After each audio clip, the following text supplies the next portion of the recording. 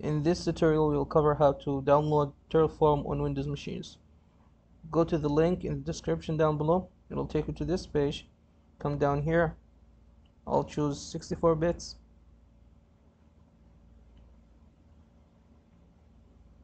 Then I will go to my downloads.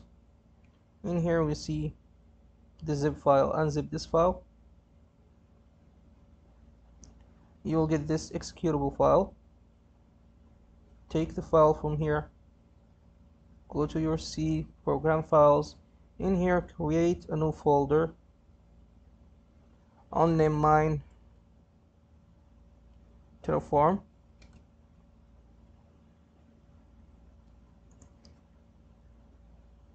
Let's paste the executable file in here. We need the path for the executable file, so we'll come here and copy this. Then we'll go to the search bar and let's search for environment.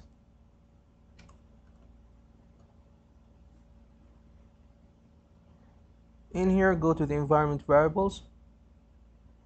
In the system variables, find the path and edit that. In here, add new and paste the path for Terraform. Okay. Now go to your CMD and type Terraform -v. You will see that you have Terraform downloaded and installed. This is it for the first tutorial. In the second one, we will see how to work with Terraform.